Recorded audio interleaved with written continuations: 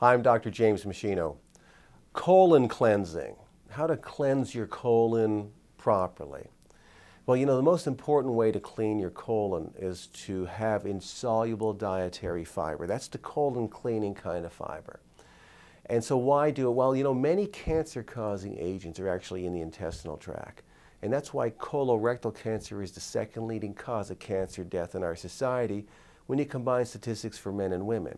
So the leading cause of cancer death is lung cancer. And lung cancer occurs in 87% of the time, it's in people that smoke cigarettes. So if everybody quit smoking, colon cancer is actually the leading cause of cancer after that. So what are these cancer-causing agents that are in the intestinal tract? Well, nitrosamines, alcohol, heterocyclic amines, secondary sterols, pesticides, herbicides, other environmental agents, polycyclic aromatic hydrocarbons. So there's all kinds of different, I know these are big words, but in the article that I'm going to address, it'll explain it all for you.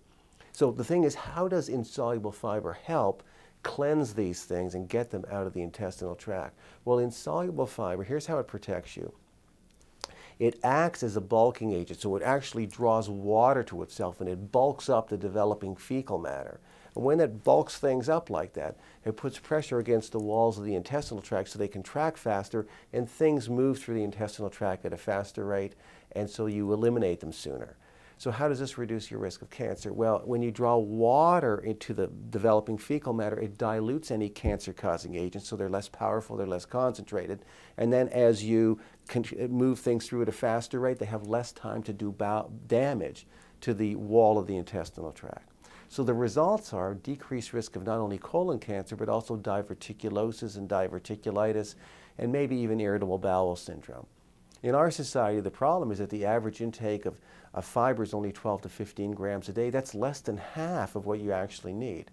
So where are you going to get the rest of the insoluble fiber to clean that intestinal tract? Beans and peas are loaded with insoluble fiber. Same with whole grains and whole cereals. 2 tablespoons of ground flaxseed powder each day, psyllium husk fiber, the selba grain.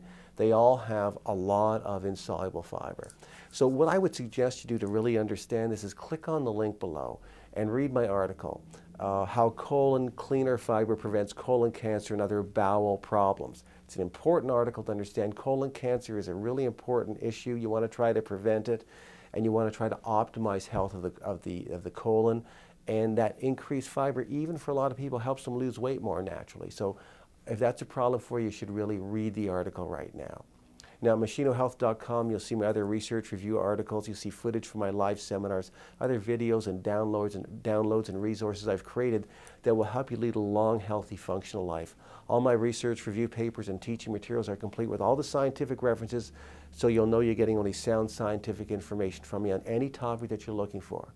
So you really should make machinohealth.com an ongoing, reliable health and wellness resource for both you and your family.